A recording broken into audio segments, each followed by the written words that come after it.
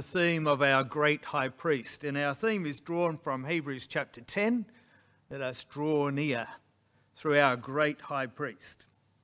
Now, in the scriptures, the Lord Jesus Christ is portrayed as having many different roles. He is, of course, one with the Father, sitting on his right hand. And he always spoke in the Gospel of John of him going to the Father. He is our Lord. He is the head of his body, as Paul emphasises in Ephesians 1 and 4. As he depicts himself in the Apocalypse in chapter 1, I walk in the middle of the ecclesias. I am observant of everything that goes on in the lampstands.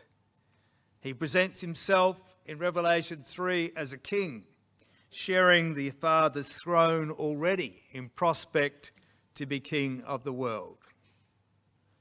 And in the Song of Solomon and other passages, he's presented to us as our bridegroom, to whom we are betrothed.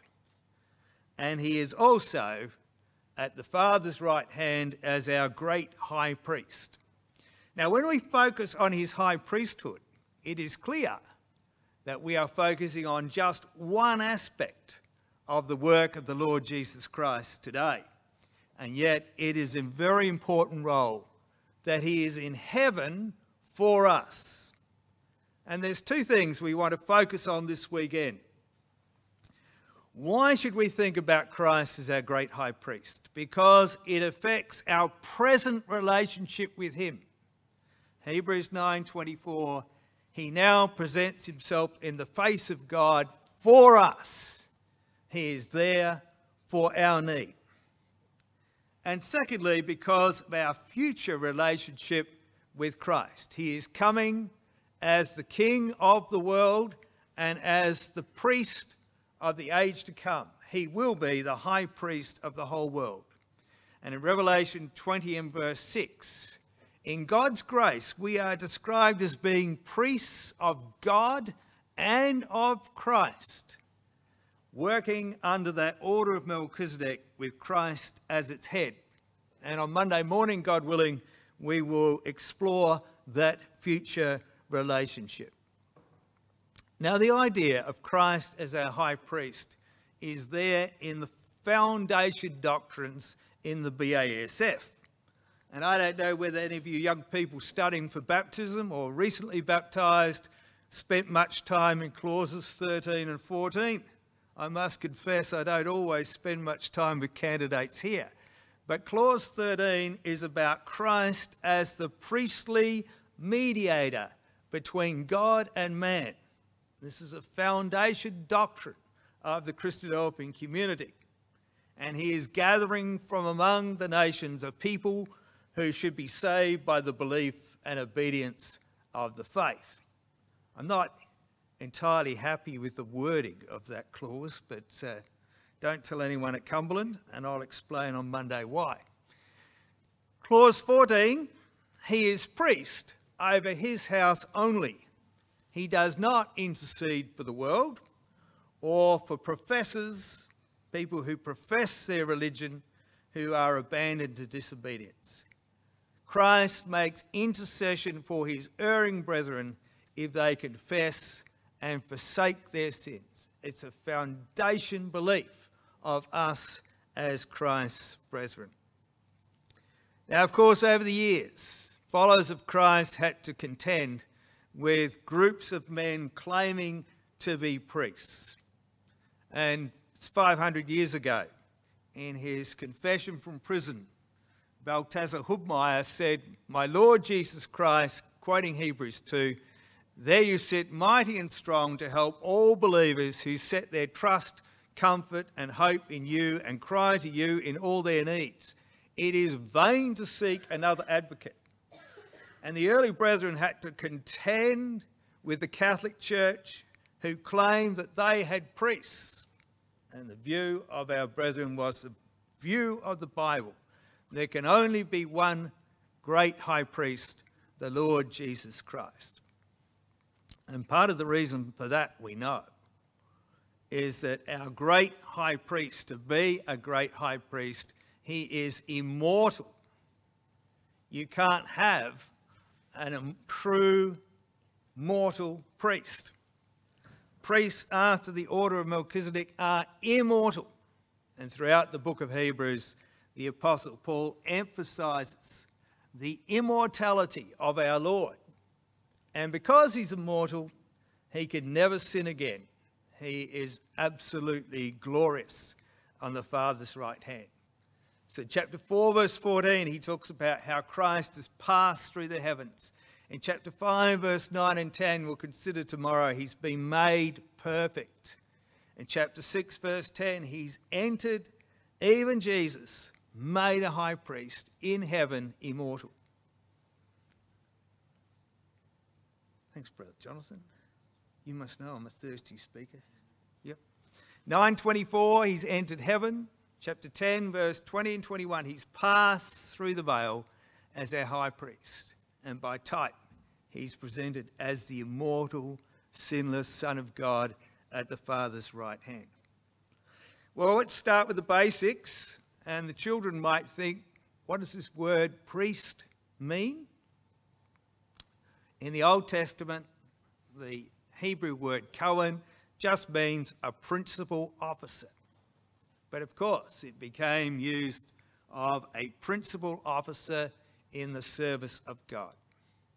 In the Greek language, the priest meant someone who is in charge of sacrifices. And God willing, on Monday, we'll see that that's largely the task that God will give the priests of the future age.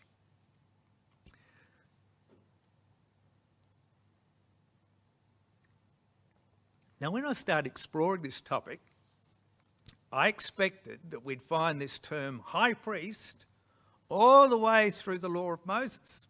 That it would be a common term in the scriptures. Well, it's not really at all. In fact, in the law, the term high priest is only used in Leviticus 21 verse 10 of the high priest not being involved in death, and in Numbers 35 in the book of Joshua for the high priest dying in the cities of refuge. Never used elsewhere in the law of Moses. Used very commonly in the historical books from Samuel to Chronicles, and after the exile in the minor prophets and Ezra and Nehemiah. There is another term we find in the Old Testament, which is priest Messiah. In fact, the first occurrence of the word Messiah in the Bible is in relation to the priest who is anointed. And interestingly, it's used of the priest as a sinner who is anointed, who is supposed to be emulating and demonstrating the qualities of the great anointed. Now, in the New Testament, we have this term chief priests. Occurs 106 times, but I think it was William Tyndale 500 years ago got to the book of Hebrews and started translating it high priest. But it's just one word. I think Tyndale wanted to put a differentiator between those chief priests under the law and the high priest Jesus Christ. But it's one word. He is the chief priest, the head of all the other priests. And you can see in the Greek word, the word arch, the chief, the head. He is in Hebrews 4 verse 14 called the great chief priest. And this greatness is because he excels any other priest that came in shadow under the law, or in actual fact in the days of Jesus' ministry. So the word chief priest occurs 106 times in the historical books of the New Testament from Matthew to Acts. Only once of a faithful man, Abiathar, and 17 times in Hebrews. I once read that Jesus Christ as the high priest is only found in Hebrews and in Psalm 110:4, in Zechariah 6 verse 12 to 15. When you explore the Bible, there's lots of references to Christ our great chief priest. In the section we'll look at right at the end, Jesus Christ is called the great priest in Hebrews chapter 10. Now, we will spend a lot of time in Hebrews because it is obviously an important topic of the book of Hebrews.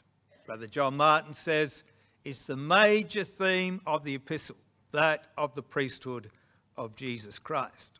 Or Brother Barling says it's the grand distinctive theme of the epistle, the high priesthood of Christ. So priests are very important in Hebrews. The word priest occurs 32 times. And if you turn to Hebrews chapter 7, there's a verse you probably know well, but it's worth reminding ourselves of. And verse 12.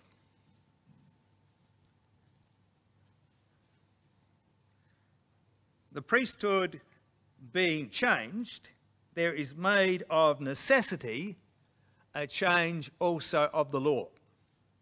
The priesthood was changed from the system of Aaron to the order of Melchizedek. So, says the apostle, there must be a change of the law. And his point clearly is, the law of Moses was built around the priesthood. The centre of it was the priesthood. It wasn't the priest built around the law, but the law built around the priesthood. If the priesthood changes, the law must change. Now for the Hebrews, they were at a critical juncture in their lives. They had to make a choice. And their choice simply was, were they going to go forward with the Lord Jesus Christ, or were they going to go back to the law? Were they going to be fixated upon the rituals and the procedures in the Temple of Jerusalem and salvation by achievement by the law, or were they going to continue to go forward with the Lord Jesus Christ? And for them, it was a life or death decision. Would they choose the Melchizedek high priest? For us, brothers and sisters, the choice is not that different. Are we going to go forward with Christ, or are we indeed going to go back to the world from which Christ has extracted us? We must make the decision. Now, while the Hebrews are thinking, we still want to be involved in the temple worship. Well, look, our family and friends are all going down there and killing animals, and the priests are making sacrifices, and we can't give this up. And yes, Christ is there, but we cannot forsake the law given to our fathers. At this very time, the priesthood was totally corrupt.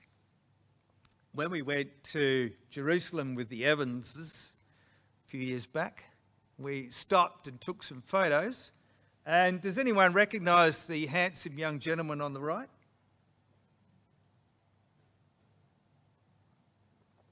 A famous archaeologist who was digging up the high priest's house is Brother Lane Rittmeyer in his youth. And he was uncovering the grandeur of the high priest's house. Well, at least Lane thinks it's the high priest's house. Not everyone agrees with him. But here they were with the impending doom of their city, with the destruction of the temple and all the things they knew. And here's the high priest building an opulent place to dwell in. These days, of course, it's many metres under the surface of Jerusalem. But you can go there and look at the mosaics and the impressive structure that would have been there in Jesus' day, and presumably where the trial of Jesus took place. But the priests by this day were nothing like Aaron. To sum them up, they were money-grabbing, corrupt, unmerciful crooks, and that would be polite to them. And if you look at the list of priests from the time Jesus was born until the destruction of Jerusalem, they were just an unremitting display of fleshly, carnal men. So if you look in the time of Jesus was Joseph Caiaphas, the son-in-law of Annas, or Ananias, he was the high priest. And following Caiaphas were 4 other sons of Ananias. Jonathan in 36 to 37, Theophilus 37 to 41, Matthias in 43. Jonathan comes back in 44. And when the city's about to be destroyed, when Paul is writing this letter in 63, you'll notice that another Ananias, son of the Ananias, when Jesus was there, is now the high priest, a corrupt man of a corrupt father. And yet they're hankering after going back to this corrupt religious system from which Christ has rescued them. And you'll be aware that in the parable of the rich man and Lazarus, he wants to go and get his 5 brothers. And Ananias had 5 sons and his sons-in-law, but they would not believe the simple truth of the gospel. So when Jesus gave the parable of the Good Samaritan in Luke chapter 10, we don't need to turn this up, but in verse 31, the priest walks down the road, sees the man lying there in his misery, and walks straight on. And Jesus is not making some unfair caricature of the priests. That was how the priests were regarded. Unmerciful, uncaring, dedicated to their own religious holiness, and not really interested in the needs of the people at all. And that was exactly what the priesthood was like. Well, let's turn to that from what God intended the priest to be. And for a few moments tonight, I want to look at the priest who is able to succour and care for people. And so I want to now look at 4 scenes of chief priests that genuinely care. 2 in the Old Testament and 2 of our Lord Jesus Christ in the New. These are patterns for us of what caring priests are truly like. So let's go back to the first priest of the Bible, Melchizedek. Genesis chapter 14. Now, of course, the Melchizedek priesthood is a subject in itself. And if you're really interested, there's a fantastic series on YouTube by Brother Jim Cowie on the Melchizedek priesthood. And Brother Jim explains how Abraham had gone north and fought the kings of the north in a time of Armageddon and had returned to Jerusalem, and he meets Melchizedek. Amazing type, amazing prophecy of what God will accomplish, and clearly a prophecy of the Lord Jesus Christ. But I want you just to sit back and think about the story from Melchizedek and Abraham's viewpoint. Abraham is returning from the slaughter of the kings. He is a shaken man. We know that. Chapter 15, verse 1, Yahweh appears to him and says, I am thy shield and thy exceeding great reward. I know the trauma you've been through, Abraham. I know how frightened you've been in having a man who's used to herds and tents going and fighting the Confederate armies of the north. I understand. I am thy shield. I'll be with you. I will protect you. I am thy exceeding great reward.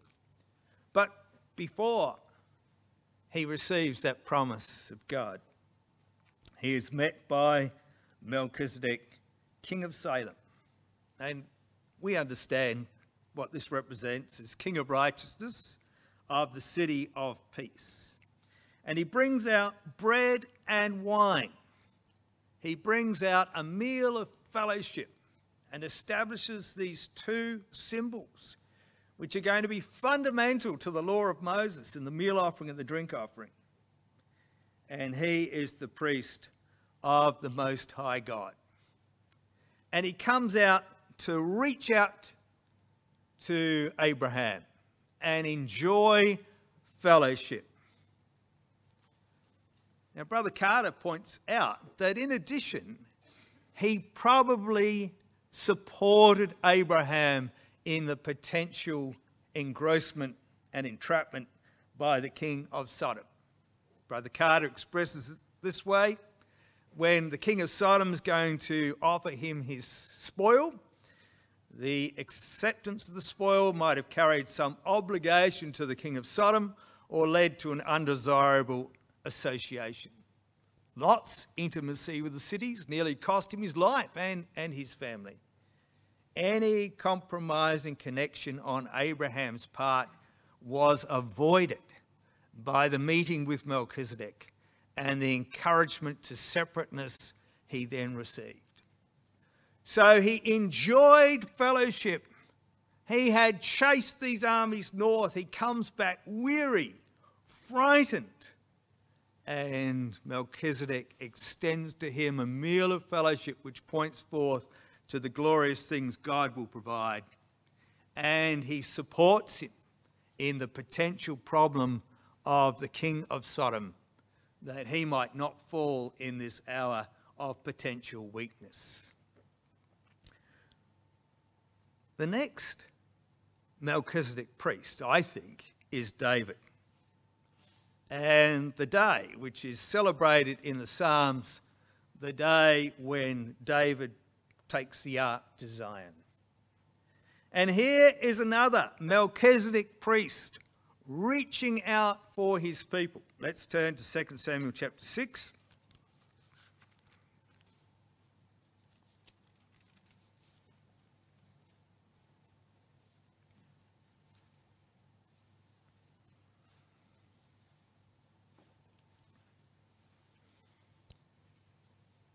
In 2 Samuel chapter 6, we find David enacting the role of the priest, and he is bringing the ark to Zion. And we know how often he commemorated that in the songs of the Psalms. So he heard that, in verse 12, Yahweh had blessed the house of Edom.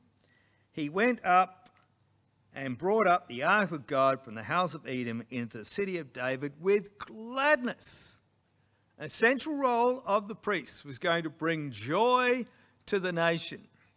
He's wearing the linen ephod, we are told, and he's dancing and shouting. In fact, in verse 14, he dances with all his might, and he's girded with the linen ephod. He is truly the Melchizedek priest. And as the ceremony comes to an end, and the ark is safely brought into the tent that he establishes on Mount Zion, he brings it in verse 17 into the tabernacle that David had pitched for it. So he set up a house of God, this simple tent, which was representative of Yahweh dwelling amongst men. And we know how the tabernacle of David then has repercussions into Amos 9 and Acts chapter 15. And he offers there in verse 17 burnt offerings and peace offerings. Not sin and trespasses, offerings of dedication. Burnt offerings of dedication and peace offerings of fellowship. And as he concludes in verse 18, he blesses the people. Exactly the same way as Melchizedek blessed Abraham, the greater blessing the lesser. And just as Melchizedek had extended blessing in the name of Yahweh, here is David blessing and giving comfort to his people. And in verse 19, he deals among all the people, just as the Lord would later say, drink ye all of it. He brings the whole nation in fellowship to God. And then in chapter 7, he sits down before Yahweh in the tent. David walked into the tent before the ark and sat down as the priest in Yahweh's presence. Such was his intimacy with his God. And then later on, he prophesies of the Melchizedek priest. As Jesus says, David in spirit, through his concentration on the mind of God, calls Jesus, his Lord. He understands he is Lord, and he understands that he is the Melchizedek priest. And so we can compare the attitude of Melchizedek in reaching forward to his people, to Abraham, with David reaching forth to the nation. It was a time of defeat of their enemies. Abraham had destroyed the great confederation from the north.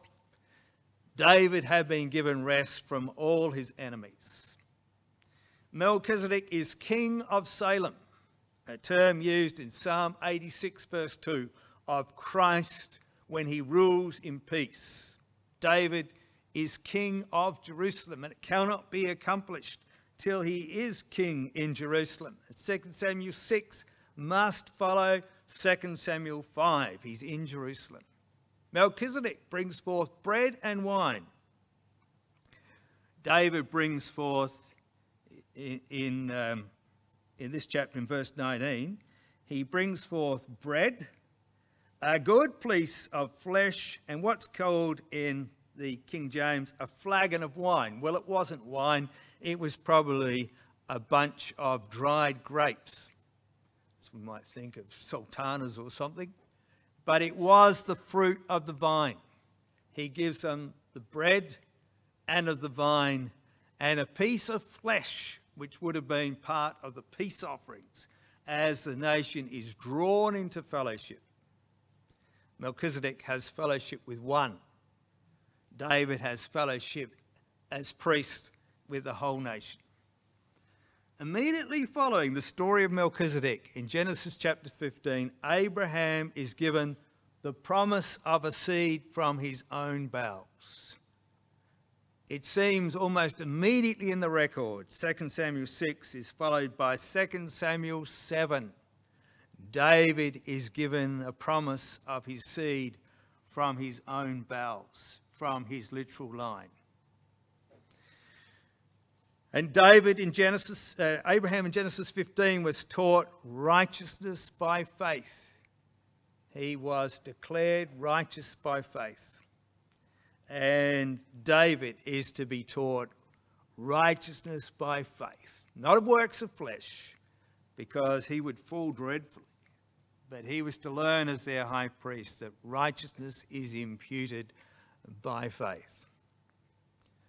So in these two Old Testament scenes, we have this willingness of the priest to rise to the need, to succour and care, whatever the circumstance. And in 2 Samuel 6, David himself had been through a period of great sadness at the death of Uzzah, but now he had galvanized the nation with joy and dancing and great singing to bring the ark to Zion. All right, then let's turn to two scenes from the Melchizedek priest, the Lord Jesus Christ, in the book of Hebrews. And what we see again is a priest ready to rise to our need. We know this section of Hebrews perhaps principally from verse 14. Christ's identity with those he came to save. He took part of the same. We know how the apostle labours this point. He was like us. They, verse 11, who are sanctified, and they who are sanctified, all are one. There's a commonality between Jesus and his brethren. Verse 12, he will declare his name unto his brethren. And one day he will stand as the priest in the temple, verse 12, and in the midst of his saved will sing praise unto his God. What a glorious scene that will be, brothers and sisters. How do you want to be there? To hear the Lord Jesus Christ lift his voice in praise to God for his brethren. And I'm sure that's what the song's going to be about. He'll be thanking God for his brethren, the many sons and daughters he had brought to glory. Verse 13, he quotes, I will put my trust in him, and a very obscure quote from Isaiah, behold, I and the children which God hath given me. And in that sense, He is not just our priest, he is also our Father. So of course, in verse 14, we are like unto him, that through death, through possessing the same sinful disposition that we have, by entering sin's arena, he might conquer sin and deliver, in verse 15, those who through fear of death had all their lifetime been subject to bondage.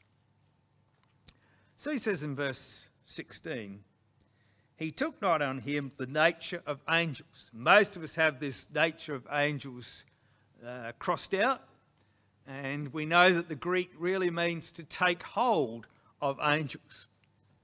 And yet, clearly the idea is his identification with those of mortal flesh he came to save. He is not connected with angels. He did not come to save them and partake of their likeness. He came in the nature of men.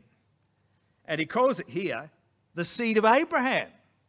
You know, all these Jews ready to go back to the law. And Paul says, look, your Saviour came as the seed of Abraham to fulfill all those promises made to Abraham in the very nature which you bear, that he might overcome and be triumphant over sin. And therefore, we come to this word, wherefore, in verse 17. In all things, it behoved him. He was indebted to be like his brothers.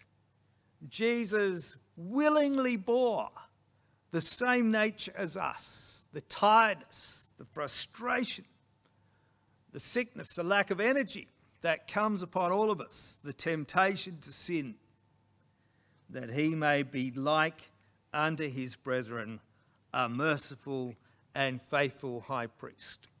And we are told by the lexicographers that the word merciful here, merciful and faithful high priest, means active compassion. Not, as Vine puts it, not simply possessed of pity, but actively compassionate. Our Lord sits on the Father's right hand tonight, and he's actively compassionate for us in our failings. He knows where today we fell short of his glory. He knows the most innermost thoughts of his mind, and he's reaching out for our need. He's a merciful chief priest. And he's also faithful. And this becomes a really key idea in Hebrews. He is reliable. We can trust him. Our salvation's not going to disappear. When we're in trouble, he will reliably be there. And the word is used, for example, in Hebrews 10 and verse 23. Let us hold fast the profession of our faith without wavering, for he is faithful that promised. He is reliable and dependable. Or chapter 11, verse 11 speaks of Sarah, because she viewed God as faithful. He wouldn't let her down. The baby would be born according to the time of life. He is merciful to us. He is faithful and just to his Father. He is merciful and faithful in things pertaining to God. Yes, he's there for our need, but he does exactly the Father's will. He's not like these so-called priests of today, the mealy-mouths, who just let anything go, just ignore all sins and let's all be chums. He is a man who is faithful to his God, and his goal, to make reconciliation for the sins of the people. The primary thing the Lord will do is for our sins to be forgiven. And the word reconciliation here is only used in one other place in the Bible. It's in Luke chapter 18 and verse 13. Let's just briefly go back to this little parable with the sinner coming into the temple. The collector stands afar off. He wouldn't lift his eyes so much unto heaven. He smites his breast and he says, God, be merciful to me, a sinner. Jesus says in verse 14, this man went down to his house justified rather from the other, because he humbled himself. This is the very word Paul uses here. He makes mercy, reconciliation, a way of forgiveness open for the sins of the people. Of course, that all conjures up the high priest under the law, who into the shadow offered sacrifices for the sins of the people, as we shall see in his study, later in our study. He forgives our sins. He brings mercy to us.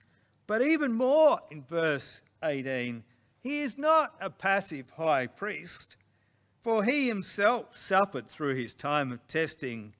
He is able to succour them. And we know the Greek word means to run to the cry. He's always listening. Our Lord Jesus Christ is always alert to our need. And a point we'll make on Monday morning, he is our intercessor. This is not just when we pray. He is our intercessor all the time, constantly seeking for our well-being. And when we go through temptation and when we fail, he is there to uphold us and to support us, to run to the cry of our need. The last scene we'll look at tonight is from Hebrews chapter 4, when Paul introduces the high priesthood in its fullness. And he has explained in chapter 3 the failure of Israel in the wilderness, and that Joshua did not truly give them rest. And so he says to them in verse 11 of chapter 4, let us labour to enter into that rest, let any man fall after the same example of unbelief. So his stress here is on failure because they didn't believe. He ends chapter 3 with this statement in verse 19, they couldn't enter the land because of unbelief. And now he turns to contemplate the work of our high priest in bearing with our weakness. And he starts off with these words in verse 12. The word of God is living and energetic. And we think, yes, the word of God is incredibly living and energetic to work in our lives. But by the time we get to verse 13, we read, all things are naked and open unto the eyes of him, Christ, with whom we have to do. So we start off with the word in verse 12, and by the time we get to 13, it's Christ, the word made flesh. And truly, in the greatest sense, it is our great high priest who opens us up and whose words are living and energetic to open us up. I think we understand the figure which is being deployed here by Paul is the burnt offering. So what do you do with the burnt offering? Read the Leviticus chapter 1. You bring in your burnt offering and you flay it. That is, you get rid of the skin. Then you open it up. You examine the animal for imperfections because it must be a perfect offering. And then as you open it up, you separate the head from the legs from the body. And you lay it in order upon the altar. And as it consumes, this represents your life given to God. Well, who can do that? We all have areas of our life that we do not give to God. But Paul says what we need is the sharp dagger of the Word of God to expose our imperfections. For were the animal to have one imperfection, it would be thrown away. It would be a useless offering. But our Lord Jesus Christ as our high priest is much more sympathetic with our failings than that. Now, you would have heard, probably, Brother Darren Toporus expounding verses 12 to 16 as a picture of the judgment seat. Truly, at the judgment seat, the Lord will lay everything bare. There will be all the inner thoughts, all the emotions will all be exposed. All the things that we hid from everyone else will be out there in the open. But the Lord is doing this for us today. We don't wait for the judgment. We do this right now. The word of God, he says, is sharper than any two-edged sword, penetrating to the dividing asunder of soul and spirit. And you've probably heard this expounded, but what is soulish is fleshly. This word soulish is used in Jude and in James 3 for what is basically fleshly or carnal. The Lord searches the heart and he divides the fleshly, the soulish, from the spiritual. He opens up the joints and marrow. Now, the high priest under the Lord never explored the joints and marrow. Our Lord Jesus Christ explores the marrow, the seat of where the blood is manufactured. He understands what's going in the minute workings of our brain. He is, says the apostle, a discerner of the thoughts and intents of the heart. In the Greek, of course, it is the kritikos, the critic. He is the critic of our thoughts and intents. Maybe more exactly, as we have on the PowerPoint, the word thoughts in themesis means the reasonings. He understands all the rationale, all the justifications, all those logic, false logic that we encumber our brains with. But he also understands the intents, the ideas, all the ideas that go through our brain and we settle on. So in verse 13, there is no creature that is not open and manifest in his sight. All things are naked. The burnt offering is skinned. Everything is exposed. It's open. And this, of course, you will have heard, is when they cut the neck open and they pushed the neck back and they looked into the centre of what that animal was. That's what the Lord does for us. All things are open to his eyes. Our great high priest misses nothing. Under the law, they may have missed some imperfection. Our Lord is fully aware. So he says in verse 14, seeing then that we have a great high priest. The only occurrence of that phrase in the Bible. He is a great priest. Just as later on in chapter 13, he talks about a great shepherd. In chapter 2, about a great salvation. And during his ministry, he said, a greater than Solomon is here. The Lord indeed is a great priest. But he's also the chief priest, the one who is the head of the order of Melchizedek. Seeing we have such a man who is now passed, literally in the Greek, through the heavens. He's gone beyond the heavens of the Jewish law. He's passed beyond that. He's now at the right hand of God. He calls him Jesus, just Jesus. He's been talking about Joshua. Now there is Jesus who is in the heavens, and he is the Son of God. How did he succeed? Because he is God's Son. He said, let us hold fast our confession. Don't go back, brothers and sisters and young people. Don't be drawn back to what we have left. Let us hold fast our confession. Why? We say it's too hard. I fail too often. I'm too weak. How am I ever going to succeed to get there?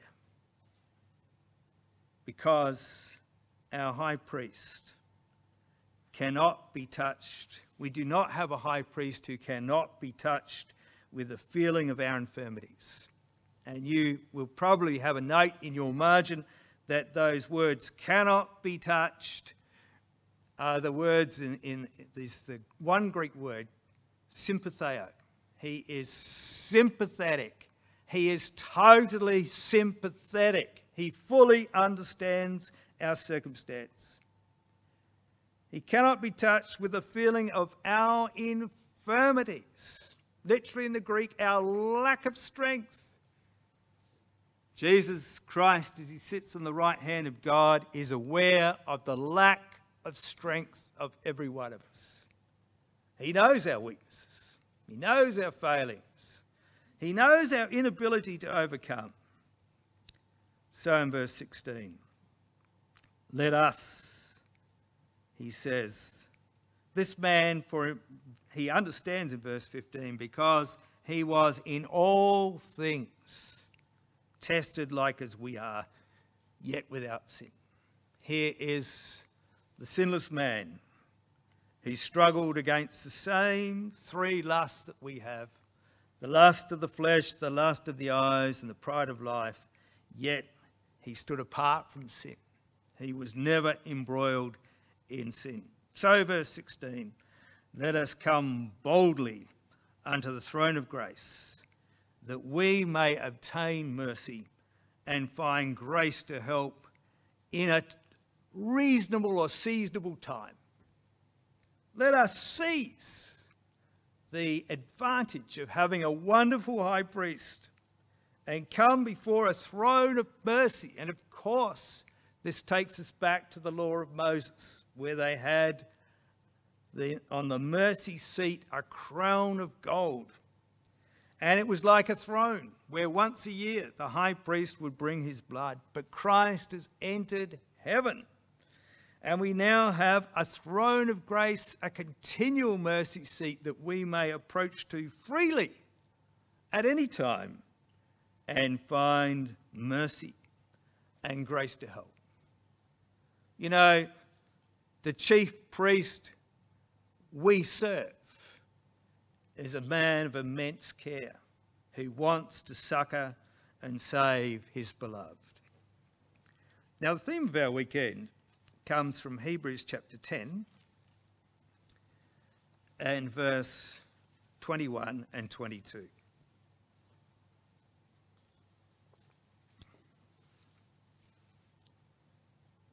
Now, in Hebrews chapter 10, verse 17 and 18, the apostle comes to the climax of his argument. For in verse 3, he said that the sacrifices and bulls and goats, in them there is remembrance again made of sins every year. Verse 4, it is not possible that the blood of bulls and of goats should take away sins. When he comes to verse 17 and 18, he says, the day is coming when the prophecy of the new covenant of Jeremiah will be fulfilled. Their sins and iniquities will I remember no more. Now where remission of these is, there is no more offering for sin. It's all finished, says Paul. No need to go down to the temple and start killing bulls and goats. They won't do you any good. The Lord's come. Our sins and iniquities will be remembered no more. There's no more offering for sin. He's done it. It's all accomplished. He made one offering for sin, he tells us, and he's now sat down at the right hand of God. Well, what's the implication? So in verse 19, the apostle starts the moral implications and exhortation for us. Having therefore, brethren, boldness, freedom of speech, confidence. We have confidence to enter into the holiest because Christ has led us into the very presence of God. It's a new and living way, which he has consecrated in verse 20 through the veil. That is his flesh. When he died, the veil was rent.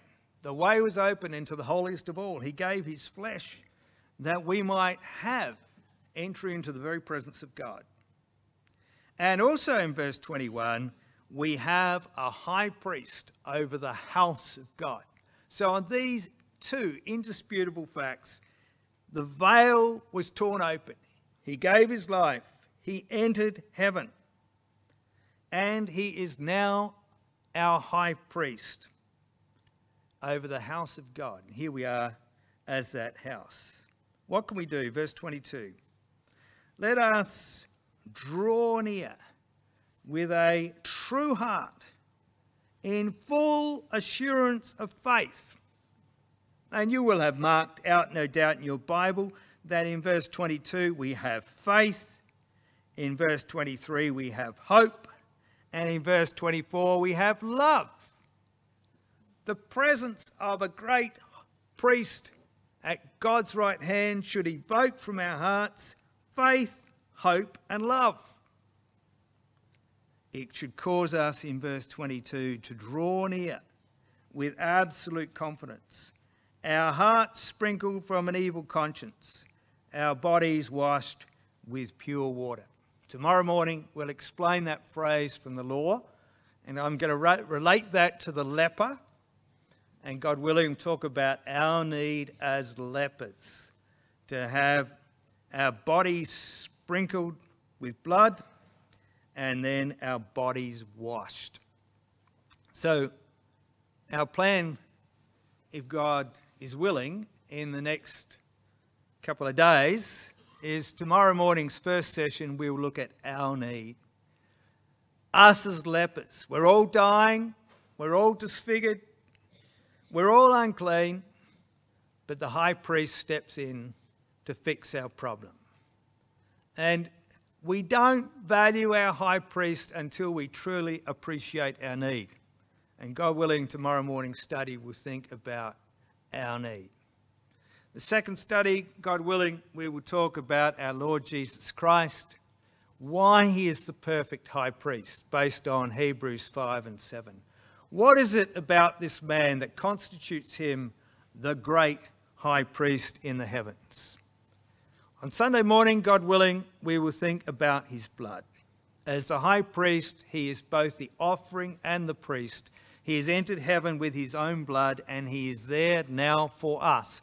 Particularly on Sunday morning, we want to pick up this idea from Hebrews 9 that Christ purges our conscience. He cleanses our conscience. He cleanses all the innermost thoughts that we find difficulty with. He cleans them all as our great high priest. Monday morning, God willing, we will look at mediator, advocate, and intercession. I thank the Stirling and District's Ecclesia for practicing these studies on them over the last 5 weeks. And particularly Brother Stuart Worm provoked me to get into the idea of mediator, advocate, intercessor, and reconciler. So we'll cover that on Monday morning, God willing. How does Christ forgive our sins? And finally, in study 5, on Monday morning, we'll go into the kingdom. Our title, out of Revelation 20, verse 5, is Priests of God and of Christ. We will see Christ not principally as the king of the future age, but as a Melchizedek priest, both king and priest, reigning in righteousness. And with him, there's a great order of Melchizedek. He is calling us to be part of that great throng of priests who collaborate with him in the worship of the age to come.